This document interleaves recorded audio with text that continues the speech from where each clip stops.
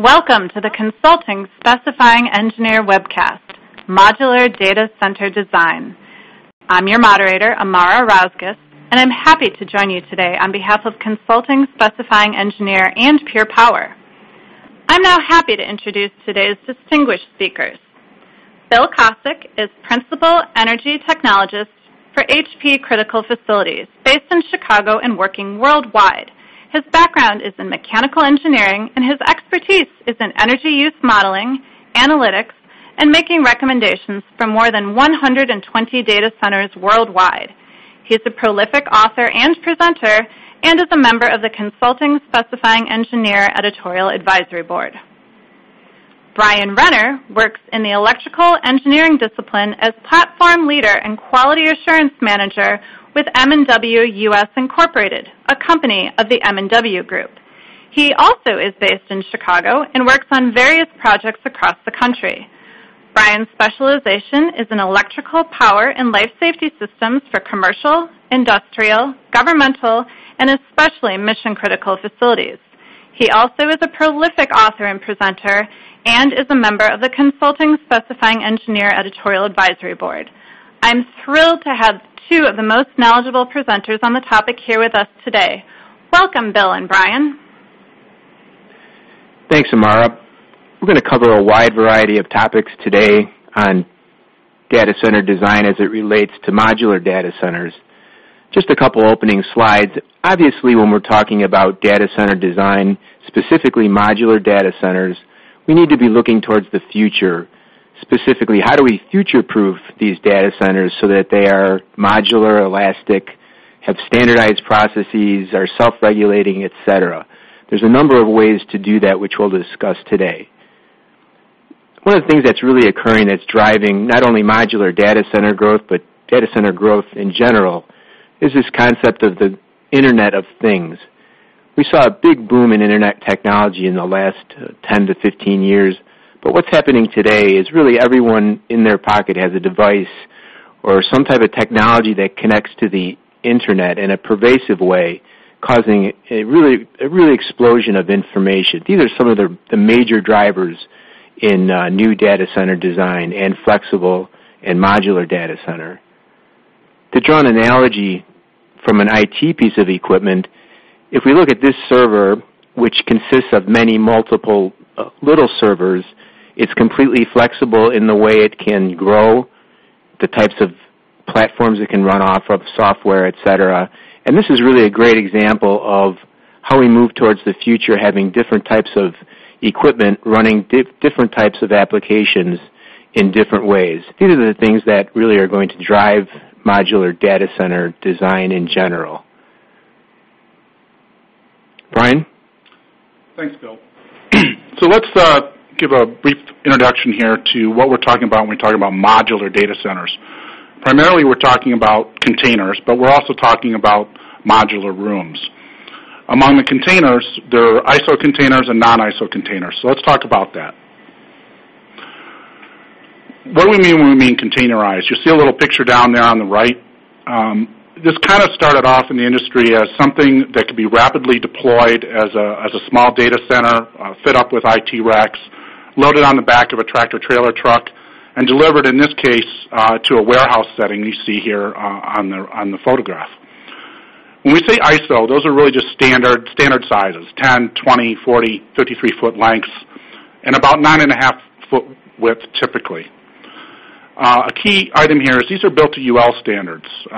Being an electrical guy, I kind of sometimes look at these as like I used to look at pre-manufactured air handling units. They have multiple components in them, but often they'll have one or two connections of power. But these are fit up with IT racks, and they can be, in a typical container, they can have up to 19 conventional IT racks. Each rack can support from anywhere from 3 to 40 kilowatts or more, depending on manufacturers, per rack, IT rack inside those units. The non-ISO can be built to any size. And one of the key things to note is these can be built, the non-ISO, the larger containerized, kind of the trailers, can be built to IFB and IFC codes and can be occupied, can be designed to be occupied. The ISO containers are usually just treated as a piece of equipment, and we'll talk about that more. Modular rooms, these can be stick-built. Bill's going to show a slide of a traditional expandable modular stick-built room. They can be pre-manufactured or prefabricated and assembled on site. They are expandable. They have rapid deployment over traditional stick-built data centers, and generally the same features as conventional stick-built data centers. So a little bit more about containerized. They come in a lot of different options, a lot of different features. They're all-in-ones where the IT racks, the electrical panels, and the cooling are all in one unit.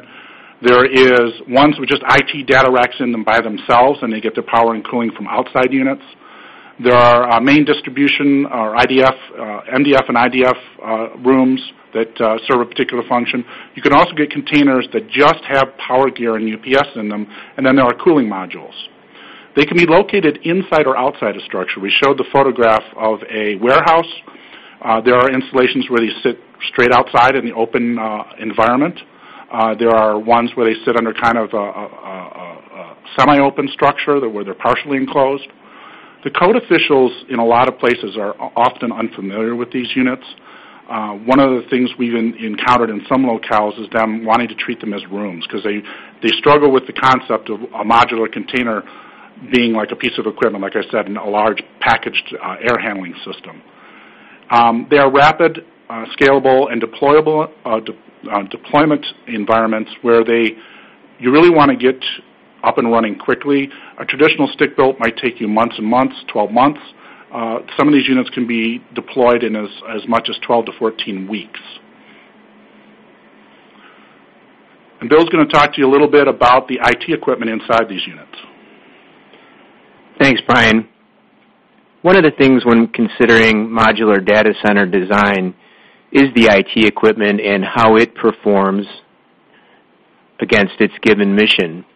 In this slide, I wanted to just show a little bit about some of the energy efficiency of the servers over the last 6 years. What the slide shows in the blue bar is the maximum power draw from a server, and the green bar is the minimum power draw. You can see back in 2007, there was very little difference. So when a computer was basically idling, it was using maybe 60% of the energy of when it's fully utilized. Fast forward to 2013, you could start to see that that percentage is much smaller, meaning that when a server has low utilization, it's using a lot less power than when it's fully loaded. When we look at those same servers and we put them in varying ambient temperature conditions, you start to see that as we pass maybe 28, 30 degrees C, we start to see the server fans beginning to ramp up. And what this means is that while we may be saving energy on the mechanical side, which I'll talk about in a minute, we see an increase in the server energy consumption or server power draw. And this is something that's really important to understand, especially when we get into smaller, more dense, compact, modular data center design. When we look at the ASHRAE environmental classes A1 through A4, these were really designed to provide temperature and humidity conditions for the servers in a data center, A1 being the coolest and having the smallest envelope in terms of humidity and temperature, and A4 being the greatest temperature and widest envelope. When we look at a data center energy consumption over different climate zones on the x-axis there, going from 1A to 7, which represents hot and humid basically to very cold, we start to see that the energy consumption of the different ASHRAE zones really changes as we go across the different climate zones. Meaning as we get colder, there's very little difference in energy consumption whether we're using an A1, an A2, or an A3, or even an A4 when we get to very cold climates. This is another part of this puzzle in terms of determining what is the most efficient way to design a modular data center and what is the best temperature profile to use in that data center. If we widen it out and look globally, this graph represents about 100 different locations across the globe and an energy consumption analysis done at each one of these locations. From left to right is the lowest latitude to the highest latitude. So you can see towards the left there, the equatorial locations have the highest PUE as we would expect, hot and humid. And then as we go all the way to the right, we start to see a much lower energy consumption. The point here is that going from different climate zones, we can have a tremendous change in the energy consumption just by the climate zone, all else being equal. So as we set out to design modular data centers, flexible facilities, etc., it's important to make sure that we're matching the design with the climate that it's being put in. An example of some of the cooling system technology that can be used in the modular data centers, and this would be primarily larger data centers, and I'll talk a little bit about specifics in a second, using the evaporative or direct evaporative outdoor air type air handling units or heat wheels or air-to-air heat exchangers. There's a lot of different technologies that can be used. The point here is that these are much smaller kind of modular approaches to the cooling strategies that can be used. Now, certainly these are not the only strategies that can be used, but these lend themselves well to this design.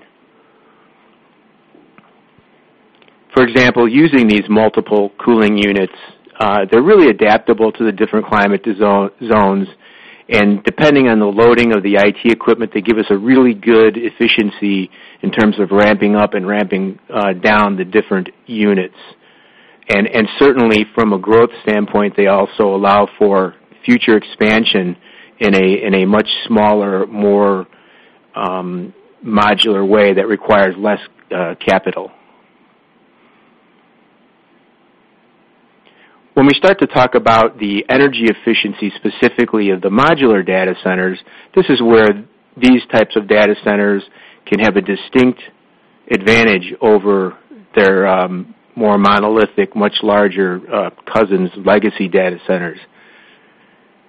The top graph shows when we start to increase the IT load in a data center, we start to see a different portion between the actual IT load here shown in orange and the facility kind of base level load shown in green. So all the way on the left there where we have very little IT load, say in a day one scenario, you could see that the base energy consumption has nothing to do with the IT load, is either equal to or greater than the IT load. And this really creates difficulty in terms of the PUE number, which I'll show in a second. And you could see over time that proportion really evens out, and we start to see much more normal operation closer to 100%. And the lower curve, showing it a little different way, we could start to see that at very low load, all the way on the left of that curve, we could see PUEs easily higher than 5 or even 10 in some cases, depending on the initial IT load. And as we get towards maybe 20, 25, up to maybe 50% when we start to see a leveling out of the PUE based on a facility.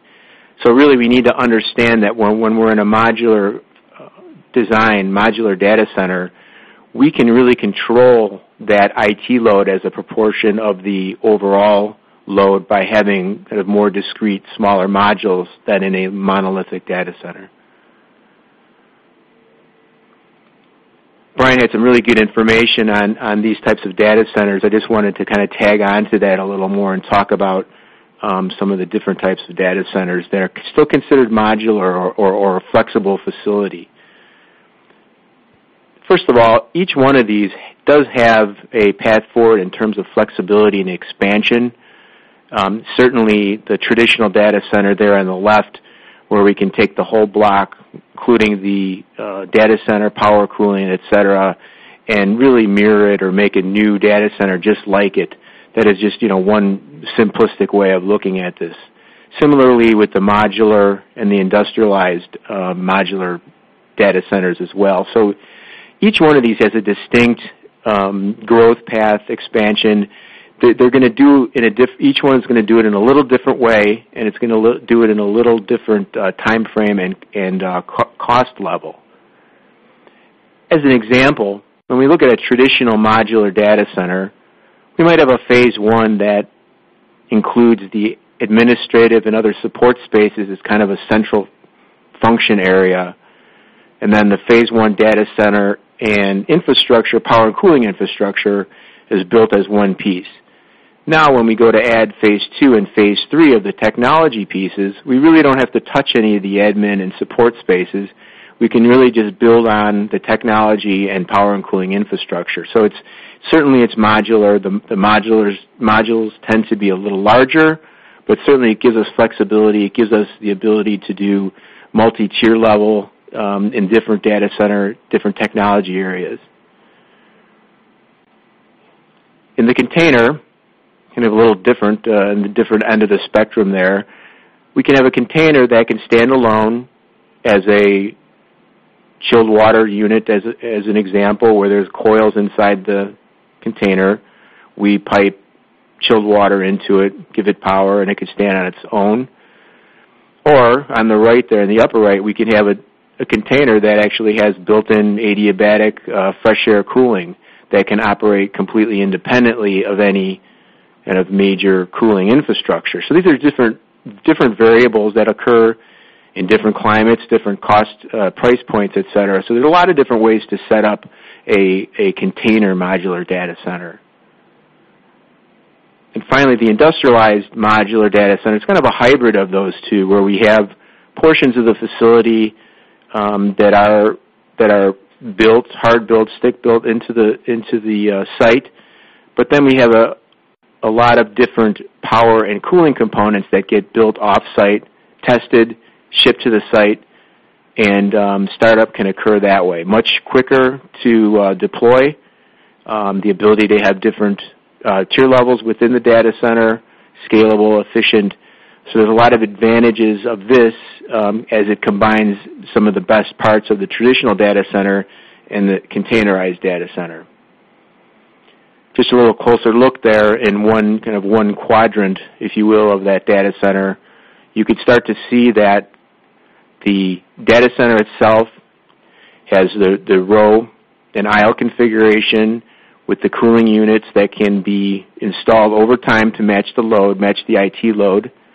And then similarly on the right, we have electrical substations, generator, UPS that can be expanded as the IT load grows as well. So it gives us flexibility in terms of having a kind of hard-built building, if you will, and then the scalable over time power and cooling infrastructure. So just kind of summarize some of the points that I'm making here before I turn it back over to Brian. Climate is really important, and this is true of all buildings, but when we start to talk about modular data centers, it really makes it a big impression, especially as we talk about different types of modular cooling strategies.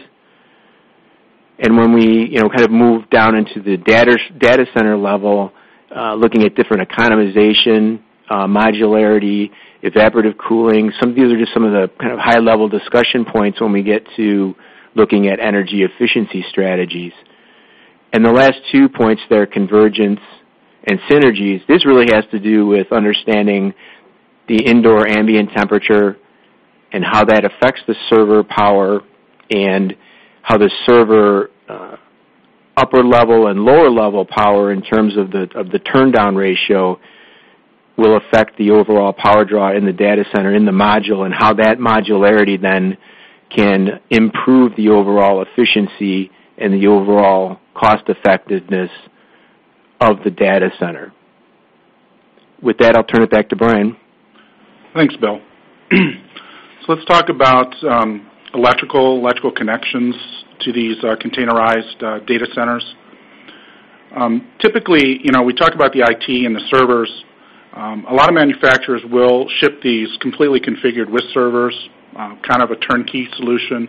A lot of times they'll just send it without the IT equipment, but allow you to bring in your own racks, or they'll furnish empty racks. But in all cases, these are going to be pre-wired electrically, and ready to go. So from an electrical standpoint, you're really looking at this as kind of a black box, but we're going to talk about what's inside that box because I think it's important. One of the things to know is that for a typical ISO container, the total IT load, and that's not the mechanical load that might come in the container, is about 1 megawatt.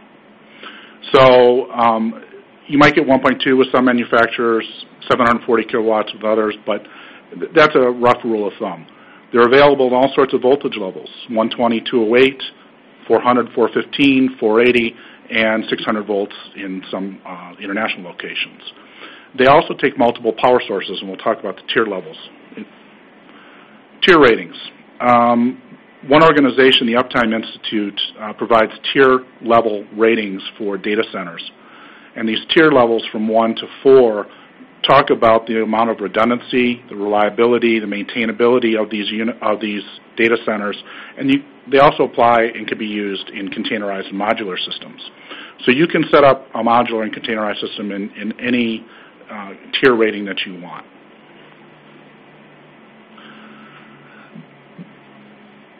These containers come in all sorts of different options. You can get them an all-in-one data center, and that's what I'm going to show next, but you can get them all-in-one data center. You can get them with IT only, IT and cooling. You can get them with separate power modules, and we're going to go through a couple examples. The first one is the combined DC data center module. This is, those of you who are familiar with just basic conventional stick data centers, this diagram just kind of shows a data center in a box. It's very simple. You've got a couple of IT racks there in the center. You've got a UPS in the upper right. You've got AC distribution panels along the southern half wall. You've got some DX cooling units. So this is familiar to a lot of people who understand a traditional room data center, but they've just put it all in one in a container. This ships to the site. Again, you can have the servers in there, not have the servers in there. But from an electrical standpoint, you just plug into it. Now, I do want to show there should be a tab for a level 3 single line diagram somewhere in your web layout. And if you click on that tab, you'll be able to see a sample level 3 or tier 3 single line diagram for one of these containers. It basically shows that you can get these in multiple power connections, hookups to this containerized box. This one line shows two connections, an A and a B for the rack systems. The rack systems or the servers typically have a dual corded system. That is, they have a little transfer switch inside each server that allows them to go back and forth and be fed by two sources. And in this case, the one line shows that the mechanical and lighting systems are fed only by one of the sources. So we've got dual A and B paths to the servers and a single source to the mechanical, which is a typical example of a Tier 3 electrical design system. Okay, we talked about the connections. There's a lot of different ways we can connect these containerized data centers from the external. And this is, to a certain extent, electrically, once you know what's inside the box, this is really what you're talking about. You're talking about, how do I connect up this box, just like you'd connect up an air handler. You can get these plug-in connections. You're seeing here multiple power sources, A, B, emergency, non-emergency. You also can do them, just like, again, with an air handler, with a disconnect mounted, say, on a unistrut stand or next to the container, 1600 amp, 1200 amp, feeding this unit, or multiple disconnects if you've got multiple A and B feeds to the unit. So, again, not too complicated, but it gives you an idea of what we're talking about here. All right, let's talk about the things beyond the IT container and what you might have. Bill showed an industrialized, containerized, which is a hybrid mix of containers, UPS generators, and switchgear. Most of you have probably seen generators that are meant for outdoor environments, so there's nothing new there. Generators can be built in containers, walk-in, non-walk-in, skinned. But, and you also, if you've done some industrial or large commercial projects, you also know that switchgear can also be built in outdoor enclosures, and that's really what I'm going to show next in the next slide. This is an example of one of those ISO containers that's being fit up with, in this case, power switchgear. And the benefit to this, again, is, this is all tested, assembled, and shipped to the site, ready to connect to the other IT containers next to it. So you're avoiding a lot of field installation, a lot of field errors, a lot of construction time in the field. In this case, the limitation on the shipping time, might be, depending on the type of gear and what you've got in there, might be 16 weeks, might be 14 weeks, or it might be 20 weeks. The container itself, they have to get the gear from a supplier and then put it into the manufacturer's container. Lastly, I'd like to talk a little bit about grounding. This is an area that's kind of critical to data centers, and it applies to containerized data centers as well. You're going to have grounding set up and pre-wired in the container to all the racks, the panels that you're seeing inside this. And then these ground connections are going to be taken to an outside connector on the containerized data center to a ground bar. Now that ground bar is going to have to connect to all your other containers on site, your other systems. You're going to link this together in a low impedance system less than 5 ohms. Now, if this is, these containers, again, can be placed outdoors in an open environment. They can be placed under a partial shelter. That's real popular in some of the applications we've been doing. Or they can be in a warehouse application. And so these external grounding connections are still some things the electrical engineers have to design. You still have to design a grounding system to hook up all of these containerized systems. So that's a pretty good overall view of electrical. All right, excellent. Thank you very much, Brian. Thank you, Bill. Both Brian and Bill recommended a variety of different places to get information. Here are a few resources for you. And are you both ready to take on some questions? Sure. Yes. Thanks. All right, so type your questions for today's presenters in the Ask a Question box on your screen. Please indicate which speaker you would like to answer your question by typing his name before your question.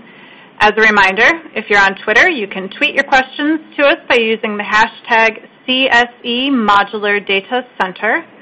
We will get to as many questions as we can, and questions will be answered here verbally during this session, and within a few days, the presentation and the Q&A session will be available for on-demand viewing.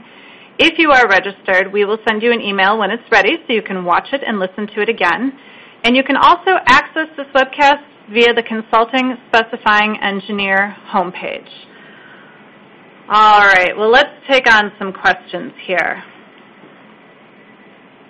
All right, so the very first question is probably a little loaded. Let's talk about cost. Brian, I'm going to throw this one out to you. Let's talk about the cost of these modular data centers. Can you give us a ballpark? Obviously, we don't have exact numbers. Well, I think it varies so much. If you're going to talk about something that's fit up with servers and equipment, you could be talking millions. If you're talking, or $1 million. If you're talking about the containerized data center just set up with cooling, a couple $100,000. But it's going to vary. I mean, the power, say the power switchgear unit, 100,000 maybe. These are all rough numbers, but these things are so variable and different. I don't know, Bill, if you want to add anything to that. Yeah, it's a great point, Brian. You really need to look at what you're buying, obviously, because most manufacturers in general, say on a containerized side, will sell the container with the internals, with or without IT, but it really won't include the power and cooling infrastructure that needs to go along with it. So, on average, you may see a containerized data center with power and cooling in the, maybe 50 to 60 to 70-ish% of what would be a typical data center. But obviously, there's so many different situations and variables involved. Those are really, really rough numbers. The point is that it's less capital intensive and it can be delivered more quickly. And then for some customers, the more quickly part is more important than the less capital part. Okay, that's great information. And we're going to kind of continue along that line. We've got another question here about the maintenance and operational implications of modular versus stick-built data centers. Is there a cost trade-off with regard to maintenance? Talk a little bit about preventive maintenance. Where do we begin? Brian, do you want to? grab that one? Well, I'll talk about the power side of it. The maintenance and operations are the same for any power switchgear, any UPS that you're going to have. On those modules, you're going to need to follow established NETA standards on maintenance, acceptance testing, maintenance testing. They're going to be, obviously in containerized, there's a little bit of a challenge because of the space and working around them is not as great as you might have in a conventional stick build. But yeah, the maintenance is still going to be there for those equipment. Bill can talk about the data center itself or the containerized data centers, but it also depends on the user how they're, in certain enterprise users, they demark the container and turn that over to an IT vendor for maintenance, the inside of that. Other owners were going to own the unit and put their own equipment and maintain them inside. Bill? Yeah, I mean, it is really the same in terms of the say, the cooling equipment side in terms of testing and commissioning, maintenance, procedures, et cetera. And so it really ends up depending on, Brian, like you're saying, whose side of the fence is it on. If it's total package from the IT vendor that includes the fans and all of the power distribution inside the container versus all of the power and cooling infrastructure falling on the owner's shoulder, it just depends. One way or the other, the owner is going to pay for it, whether they're paying for it through their own maintenance budget or from the vendor's agreement that they have with them from the contract. So the bottom line is it has to happen, and it probably has to happen in just the same way in order to keep the same reliability levels. Right. All right, very good. Thank you. And Bill, that was a great segue to our next question. Do modular data centers require commissioning and testing? Can you talk a little bit about that? Sure. Yeah, this is very similar to the last question in that it really depends on the type of data center. When we're talking about a container, most of that will be completely assembled and tested off-site. So when it arrives on-site, it's 100% functional and ready to go. But the balance of the power and cooling equipment absolutely will need to be commissioned in a more of a traditional way by the contractors on-site. Again, it's going to fall into the same discussion as before. It has to be done. It's just a matter of who does it and where it gets done and how it gets done and documented at the end of the day. Okay, very good. Thank you, Bill. Switch topics here just a little bit and talk about codes. What are some applicable codes or what are some best practices for modular data centers in your experience, Brian? Well, we touched on this a little bit earlier, and with regards to the codes and local authorities, most of these containers are going to be built to UL standards. That is, they're really viewed as a piece of equipment. Where in some applications and in industrialized or non-ISO containers, you might, and particularly for like an MDF or IDF room that's pre-manufactured, those are going to be built to the same types of codes, International Fire Code, International Building Code, that you build a conventional building to. And they're meant to be occupied. They're meant to have someone inside of it working. So the problem we've had in, some, like I said, some locales, a container will show up, like we showed that picture of a small all-in-one data center with the racks and the power and the UPS in it. That is built to a UL standard. It's again, like a packaged air handling. You can walk into some of these air handling units and do servicing. But some inspectors may require you to make some modifications, notably fire protection, to make these acceptable to them as a small walk-in building. So the codes in terms of those are the biggest things we run into in terms of codes is how they classify the equipment. So, Brian, if code officials are confused by these units, what issues in the field can you take as an engineer? What measures are being taken to address this overall? Is it all coming from UL, or where is this being addressed? We've worked with the international code inspectors and authorities and asked for clarifications and interpretations, provided those to the authorities having jurisdiction. But remember that most codes, and National Electrical Code is an example, the code itself is only applicable as a local authority or local city or town adopts it. And even if they adopt it, the ultimate authority is that local inspector. So you can only go so far with, throwing the book at the inspector, or even going outside to national organizations and asking for formal interpretations. And you can get those. Certainly, pointing to an enclosure and saying, well, there's a UL label on it, it's a piece of equipment, is, the first level of discussion with the local authority. But you can also bring along the manufacturers of these containers. They've got lots of national and international experience. They can provide the type of information to show that these units are safe and operable and not meant to be occupied.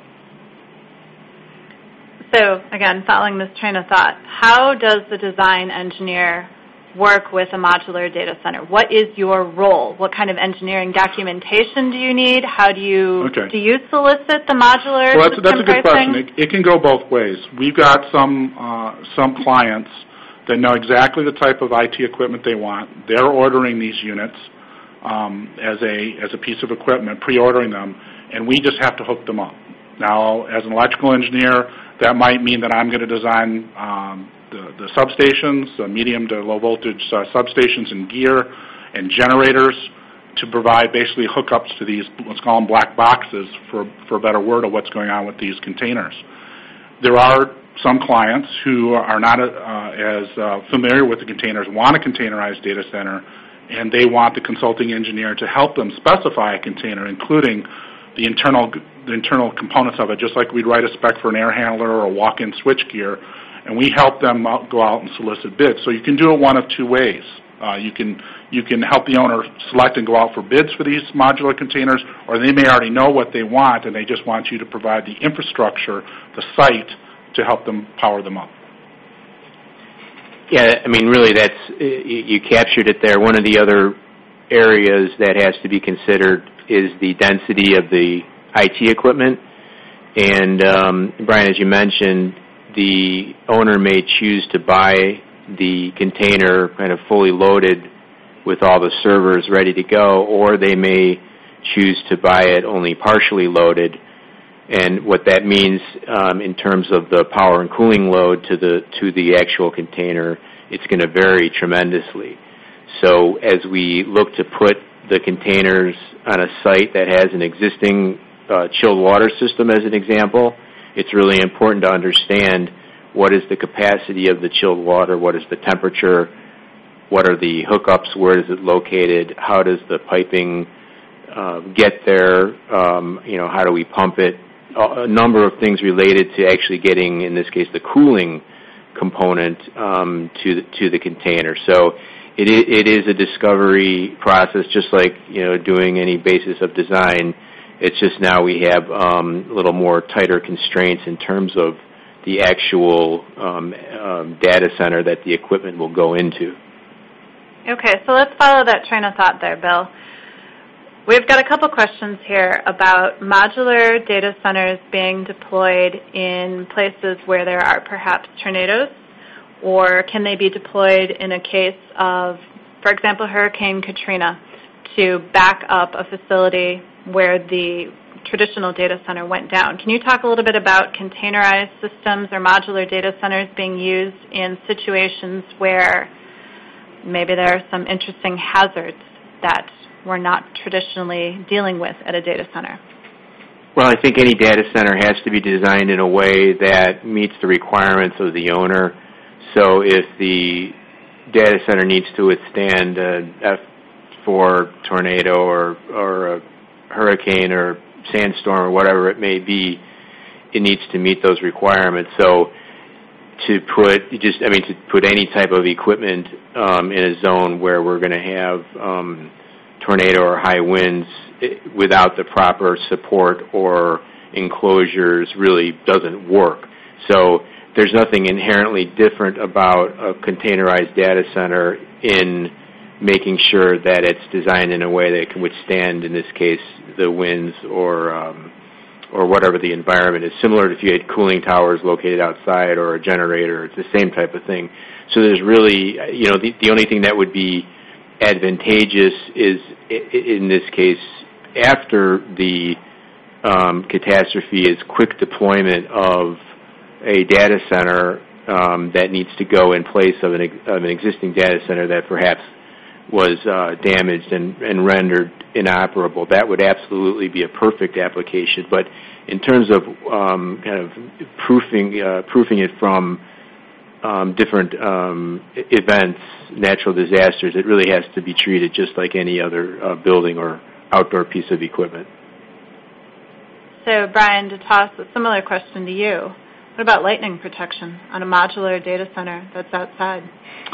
Lightning protection, again, just like external equipment, has to be evaluated for each site. NFPA 780 has guidelines, and you have to do a risk assessment. Most data centers are going to want lightning protection. Again, it also depends. We talked about the fact that these containers can be located inside a structure, like a warehouse or a pre-manufactured building. They can be located outside, or they can be located partially covered by a semi-open structure. We've done those quite a bit too. But lightning protection is usually part of the system. You got to look at not only the container itself, but if there's discharge stacks, you got to look at that, and that's all got to be provided. Okay, so modular data centers, inside, outside. Here's a question. I think we'll start with you, Bill. If you were to place a modular data center in a warehouse, you'd need to consider the heat rejected from the container into the warehouse. Has that added load placed on the warehouse HVAC system been considered when you're looking at the energy efficiency of the data center? Sure. As a consultant, I always start my answers with "it depends."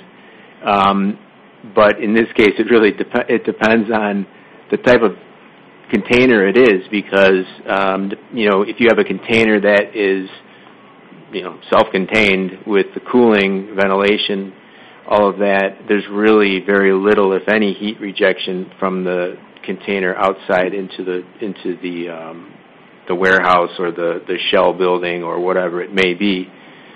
Now, if you have a container or some type of enclosure that indeed discharges the heat into the surrounding, building, yeah, absolutely. Then that becomes less of what I would consider a true container, and then more into maybe more of an industrialized, where you're putting in, say, big rows or racks of IT equipment with kind of internal fans that will discharge the heat into the surrounding area. So if you have that situation, certainly you need to provide the cooling, and that will affect the energy efficiency of the overall facility.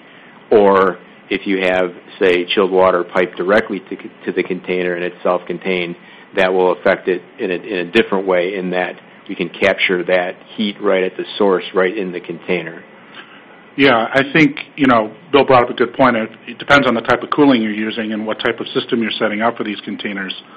In some of the warehouse applications we've seen, you might have chilled water. In that case, you're not really adding a lot of heat into the warehouse space itself.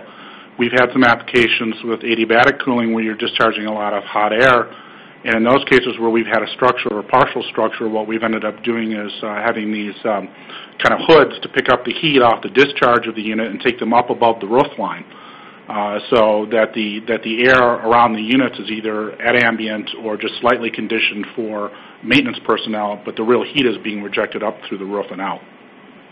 So can you bury a modular data center? Can you put it underground? Have you ever seen that? No, I haven't. Okay.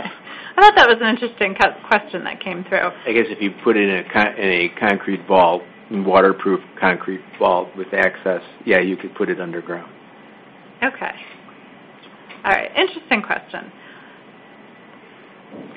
So, Bill, this one I guess is more for you. How is mechanical ventilation or cooling air typically handled for the interior modules? Can you explain that a little bit better? Sure. So maybe I'll just take a minute. In the true containerized data center that looks like, the back of a tractor trailer, it will, or it could have cooling coils above the or adjacent to the row of IT equipment. There'd be one row of IT equipment, and the hot air is rejected into the hot aisle and then recirculated through the chilled water coil, which has fans associated with it, back into the cold aisle. So it's really a closed-loop system that requires chilled water, basically acting like a large in-row fan coil unit in a way, if you think about it.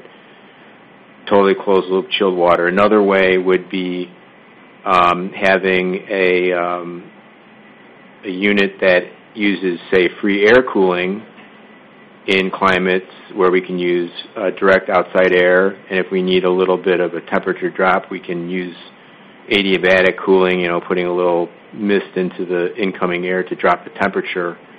And depending on the inlet conditions that the customer needs and the climate, we can usually run that without any mechanical cooling in more mild climates. So that those in a container, those are really the primary ways to cool. In more of the industrialized or flexible facility kind of hybrid, we're using much more of a conventional air handling unit approach, but we're doing it in a way that is modular in that it directly relates to the growth of the IT. So we can design a module, an IT module, whether it be one row or so many kW, whatever it is, and then use that as our basis of growth to build from. So that's kind of a very different way. And then in a traditional modular data center, that's when we start to see more traditional, or could see more traditional air handling units or CRAWs or different methods that are still designed in a way to have some modularity to them, but they're, say, not as flexible or maybe a little more capital intensive than the other two are. All right. Thanks, Bill. Brian, next one's for you. For uninterruptible power, do you use multiple modular generator units in parallel, or do you use the utility system with a backup generator and a battery backup? Let's talk about redundancy. Sure. First off, you may not officially decide to use an Uptime Institute tier rating, but you'll discuss with the client what level of uptime they want, what level of reliability they want. That's really going to drive, and again, the client's application. If we're talking internet use versus business corporate use, is going to drive how much redundancy and how much you want to use. So you're going to have it all over the map. You can have multiple parallel generators. You can have single generators. You can have with utility. The UPSs, one of the discussions is whether you want to have a centralized UPS with your setup and have that in a container or in a room next to the IT pack, or whether you want to have the data center containers with in-rack or small localized UPSs inside each container. So it really varies. What level of reliability the client wants and what you want to do, whether you want to parallel, whether you want to bring in UPSs. We've done jobs with continuous power units, which combine both generators and a rotary system. So there's a lot of different ways to do it. Okay, good to know. We have time for one last question, and this is kind of a general question, so I'll ask you to share your experience with modular data centers. Brian, we'll start with you. Are these modular data centers for permanent or for temporary installations, or for both? I would say they are for both. Where we've seen the biggest application, say, among internet providers, is the fact that these containers are excellent when they have to be changed or swapped out every year, 2 years. In those cases, they're contracting with a vendor to provide a completely furnished unit with all the IT servers, and then they just simply swap it out at a later date. But we have applications, universities and others, where this is located next to a building. They couldn't afford to expand the building, and they needed their data center located right next door to it. So in those cases, it's a fairly permanent installation. A good example of this, I think, is in the high-performance computing or supercomputing world, where one type of cluster will be built and you use a container, and that type of container or that cluster will be obsolete in 2 years or 3 years. So I guess you can decide if that's permanent or temporary, but it's outlived its purpose, and for that application, that had the best cost price point as well as efficiency and operability. So it depends on how you want to define permanent or temporary. All right, excellent. Well, I'd like to close by thanking our great speakers, Bill Kosick and Brian Renner, for generously sharing their time and expertise